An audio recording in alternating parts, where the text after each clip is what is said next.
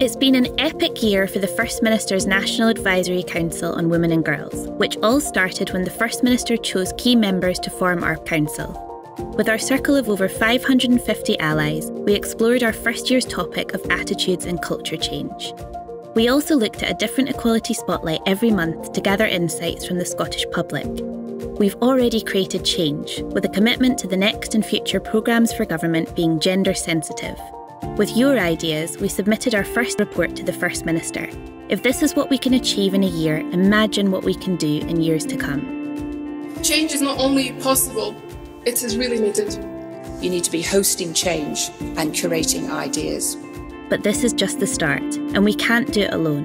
Have your say on our New Year's topic of policy coherence. Together, we are Generation Equal.